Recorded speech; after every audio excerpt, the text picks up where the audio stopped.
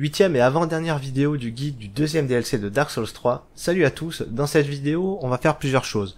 On va tuer un boss, on va récupérer une tablette de Titanite, et je vais vous expliquer tout ce qu'il faut savoir sur le serment de ce DLC, donc à savoir les lances de l'église.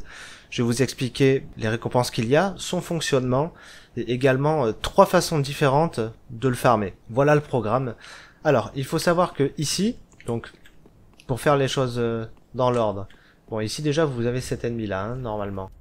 Ici c'est un serment, vous le savez. Alors pour ce serment, il faut que vous ayez équipé les lances de l'église, et ça vous le récupérez en tuant Midir. Sans tuer Midir, vous ne pourrez pas passer dans ce serment. Il faut savoir que le boss qu'on affrontera ici, là en fait derrière cette porte, il y a le juge géant là, le juge Argo. La salle du boss est là, et ce juge Argo, pour vous punir d'avoir pénétré en fait dans cette église, va invoquer, comme il faisait, hein, c'est le juge que l'on voyait plusieurs fois dans ce DLC, dans les zones précédentes. Il va invoquer un boss, donc ce sera Aube, qui fait partie de ce serment justement, et ce personnage, Aube en fait, est un PNJ, si vous êtes hors ligne. Enfin, même en ligne c'est un PNJ aussi, mais ce que je veux dire c'est que c'est un boss semi-PVP, comme on avait eu avec le Chevalier Miroir, hein, le même système dans Dark Souls 2, ou le moine dans Demon Souls, qui est un peu moins connu du coup, mais bon, c'est le même système.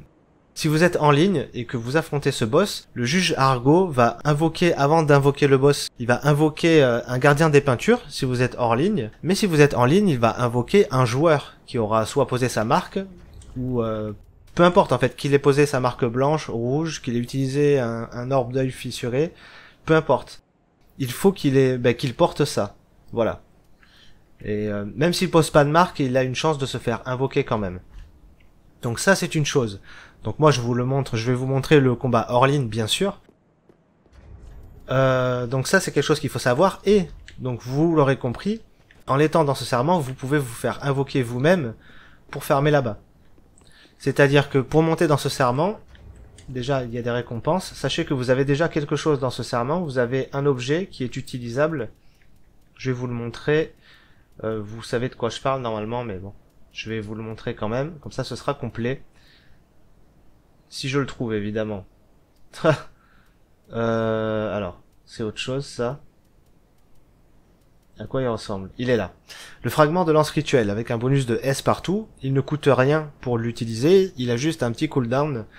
Et donc vous pouvez l'utiliser que quand son cooldown est revenu. Seulement cet item, je ne peux pas l'utiliser, vous voyez? Parce que pour l'utiliser, en fait, il faut être invoqué par le juge, et c'est que pendant le combat avec le juge que vous pourrez utiliser cet objet. C'est le seul endroit où vous pourrez le faire. Les récompenses, si vous donnez 10 items là, c'est-à-dire les ornements de lance de Filianor, là j'en ai eu un, si vous donnez 10 items, vous allez passer donc un rang supérieur, vous gagnez un truc pas très important il me semble, et si vous en donnez 30, vous allez gagner un fragment de lance divine, et non pas rituel. Donc c'est la même version, mais...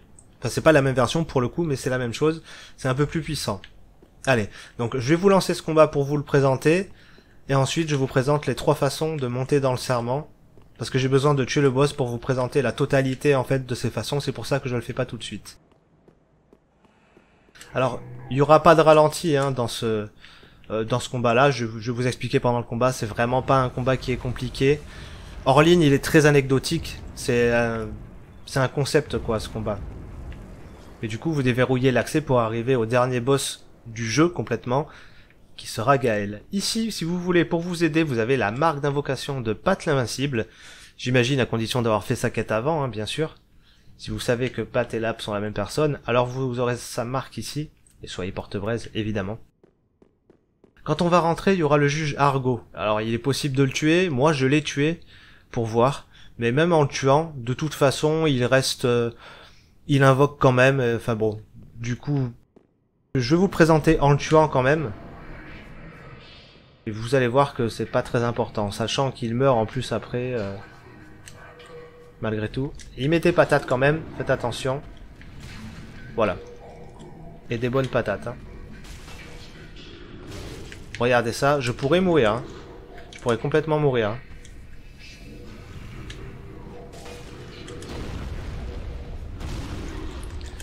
Avec une hitbox comme j'aime. Voilà, quand il fait ça, vous pouvez charger parce qu'il invoque. Allez, je peux remettre un coup. Il est mort. Vous voyez, vous avez ça. Oh le salaud. Dépêchez-vous de le tuer parce que, en fait, il y a l'autre personnage qui arrivera. Aube. Voilà, elle est là. Vous n'êtes pas obligé de tuer les gardiens des peintures. Ce qui compte, c'est Aube, en fait. Hein.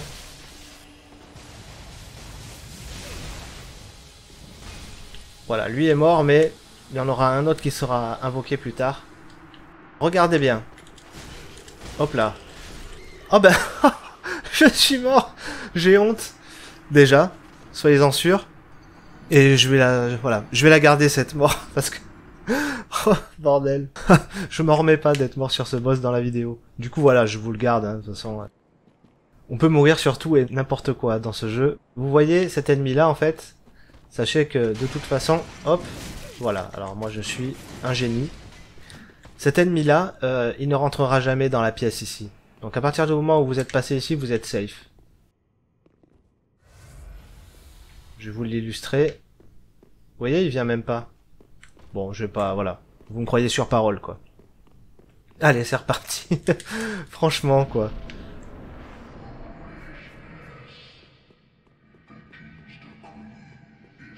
Ah, mes âmes, elles sont pas à côté, hein.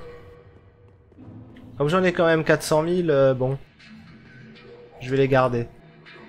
Alors, inutile de s'en occuper, hein. De ce juge. Bon, par contre, il est super bavard, quoi. Ça... Faut attendre qu'il ait fini tout son speech, voilà. Il invoque. Voilà, hop. Bien joué, Owa.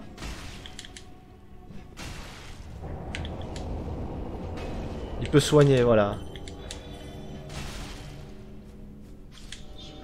Et voilà, le juge vient de mourir. Vous voyez? Donc c'est pas la peine de le tuer avant en fait, parce qu'il meurt, comme je vous ai dit tout à l'heure. Hein.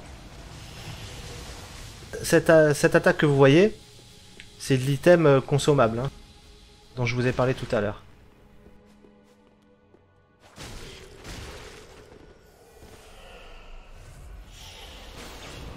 Voilà, faites des attaques ténébreuses.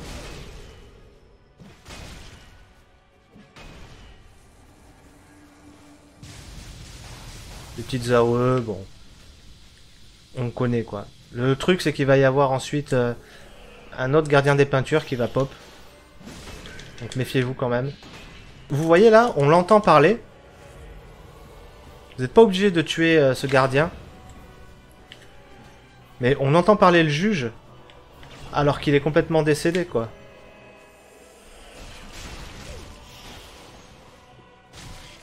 Hop là, on va se soigner pour la famille.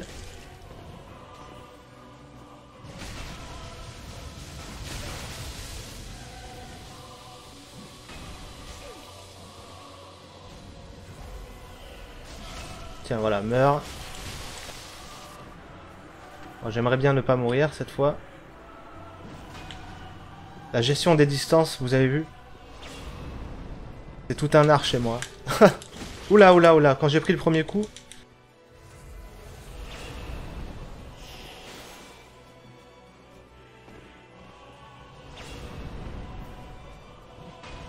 Hop là.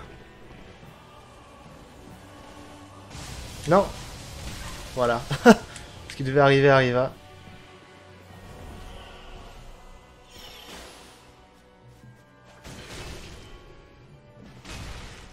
Je vais me soigner un petit coup. Allez, on remet un coup.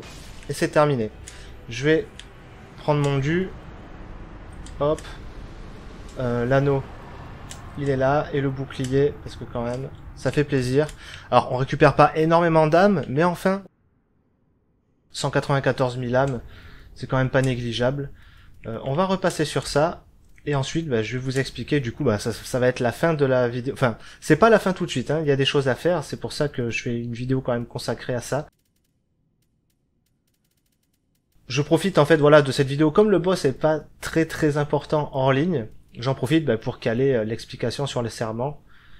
Qu'est-ce que je cherche comme anneau? Qu'est-ce que j'avais? L'anneau de grâce ici. Hein. Voilà. Qui est fait. Allez, le petit bouclier. Et on est bien. Donc, on a récupéré nos âmes. On est extrêmement content. On a récupéré la tablette de titanite et un ornement de lance de Filianor. Donc ça, c'est l'item qui vous sert à monter de niveau. Donc on en gagne un quand on bat ce boss-là. Et ici, vous avez votre feu de camp. Je vous conseille de l'allumer. Alors, alors ça là-bas, c'est la salle du boss, du dernier boss. Maintenant, comment faire pour monter ce serment? Vous avez trois façons, c'est-à-dire soit vous farmez vous pouvez farmer en ligne, c'est-à-dire que, comme je vous ai dit tout à l'heure, vous portez ça, voilà, et quand vous tuez l'adversaire qui vient, quand vous défendez cette salle, vous vous battez du coup pour le compte de votre serment. Si vous battez le joueur qui s'y trouve, vous gagnez une lance. Sachant que si vous voulez monter le serment pour avoir toutes les récompenses, il vous faut 30 lances. Donc ça c'est une façon. Sinon vous pouvez farmer sur les chevaliers enclavés. Donc pareil, il vous faut un gros taux d'apparition parce que ça tombe vraiment pas facilement. Voilà, donc ça c'est quelque chose qu'il faut savoir. Et quelque chose que tout le monde ne sait pas forcément, je crois du moins, il y a une troisième façon. Et pour faire cette troisième façon, on va tout simplement se téléporter. On va se téléporter dans les rues de la cité enclavée.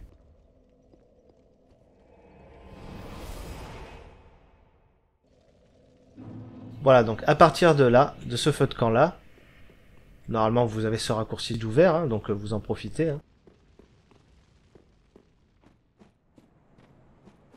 Qu'est-ce que je fais?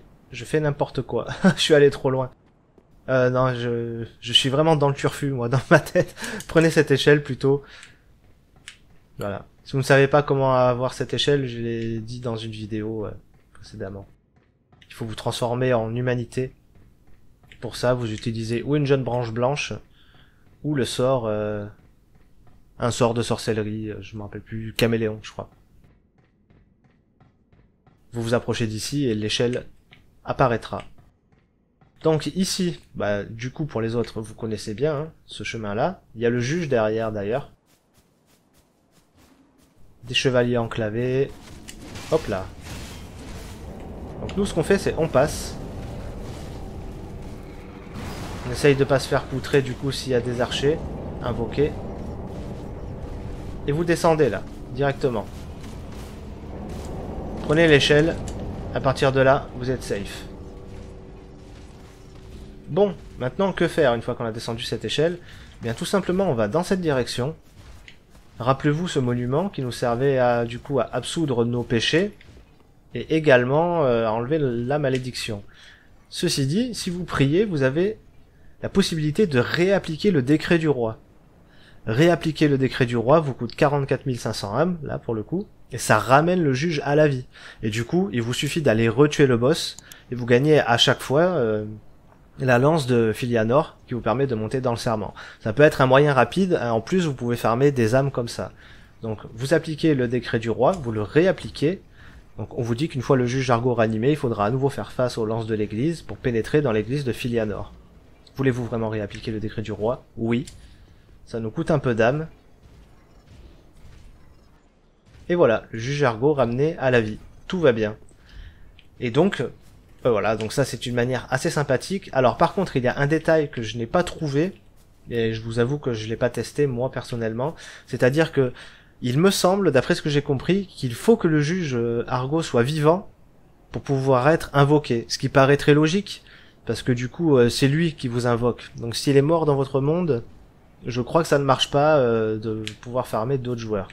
Voilà, donc c'est quelque chose qu'il faut savoir, c'est à vérifier, j'ai pas réussi à le vérifier moi, si vous avez l'info ça m'intéresse, dites-le dans les commentaires. Et voilà, autre chose maintenant, hop, et ce sera la dernière chose, on va clôturer sur ça, on va aller au dernier feu, c'est pour ça que je vous ai dit d'activer le feu de camp. Donc du coup on va se retéléporter, mais cette fois on va se téléporter à l'église de Filianor, vous allez voir.